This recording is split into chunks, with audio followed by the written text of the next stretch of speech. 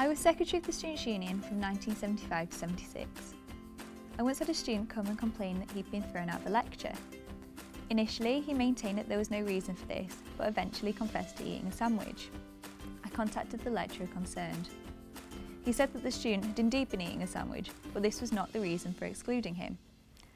The real reason was that the student had arrived late, stomped to the middle of the front row, where he produced a loaf of bread, a bread knife, a pack of butter, some sliced ham and a jar of mustard. He thereupon proceeded to slice and butter bread, assemble a sandwich and eat it. The lecturer said that even this was not the reason for chucking him out, but rather, after the first sandwich he made a second. And when asked to stop because he was distracting the other students from the lecture, he said, "But I haven't had breakfast," and settled down to make a third. For the record, the lecture was timetabled from 12 till 1 o'clock.